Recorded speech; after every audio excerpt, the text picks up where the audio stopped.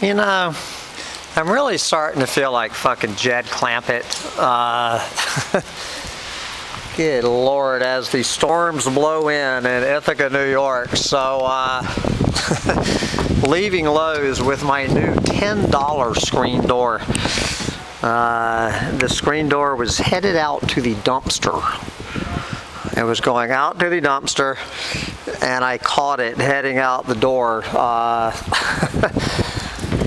Told me $10 bill. Take this fine looking screen door.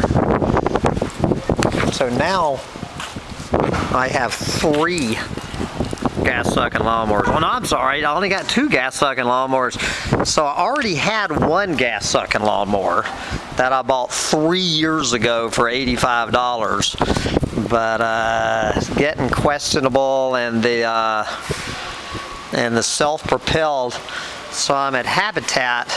Got this good looking. This is a Troy built 6.75 horse Briggs & Stratton self-propelled. It's a gas sucking mower because everyone, you know, is buying their Save the Planet electric mower. So even though I already have a gas sucking mower, but at the new tiny house, I don't want to be risking my $600 mower and dragging it up and down the hill. So I'm just going to move this gas sucking mower up to do the patch in front of the new tiny house.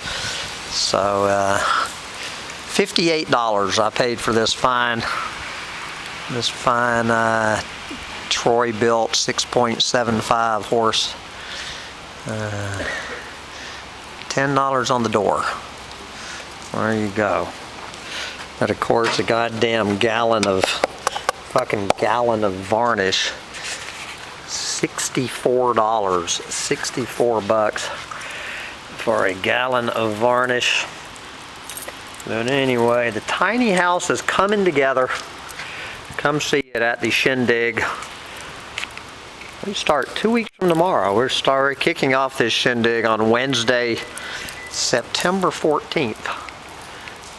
And you can actually see this screen door and this lawnmower in action. Come see us. Bye, guys.